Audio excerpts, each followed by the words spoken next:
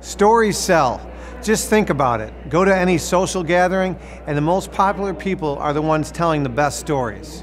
When marketing a home, each one has a story. Whether it be the amenities of the house, the surrounding area, or the local attractions, we're selling more than brick and mortar. I'm Michael LaFido, the founder and CEO of Marketing Luxury Group. I teach real estate professionals like you the importance of marketing luxury properties using storytelling techniques. Let's take 5 minutes to talk about how you can find a property story and make it sing with creative marketing. We're selling a lifestyle, we're selling protection, we're selling safety, and we're selling laughs and fun. We're in a dating app world where people are swiping left, swiping right on homes just like they do on other apps. So how we market homes with photos, video, and more will position that home for a quick and successful sale. How do you create the marketing story? First, you have to know what buyers in the market and price range are looking for. Then you need to highlight the areas of the home, the neighborhood, or the area that would trigger those desires.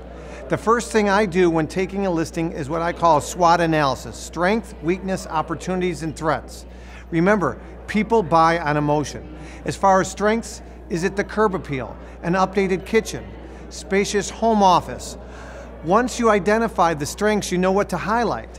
Same with the weaknesses. Does the property back to power lines? Does it have an outdated kitchen?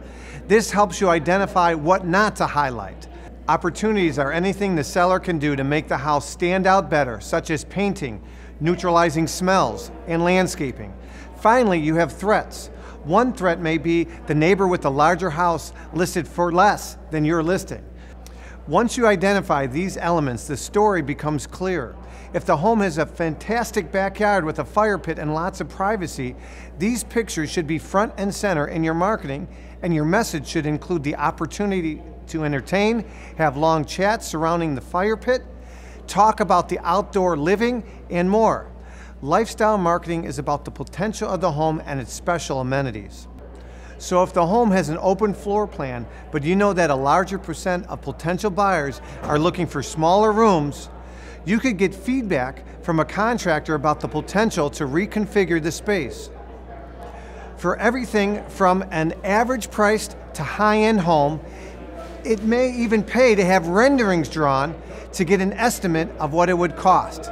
If I get a lot of feedback from buyers that they want a less open floor plan, I may show them the potential of having the home remodeled.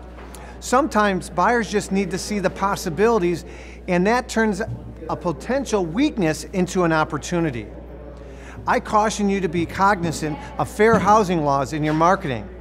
Maybe the house has a game room and you want to say it would be perfect for a growing family, but that would be a potential violation. Instead, you might want to talk about the fun of hosting a game night party or how they might turn that room into a movie room. The key to telling a property story is to identify it first.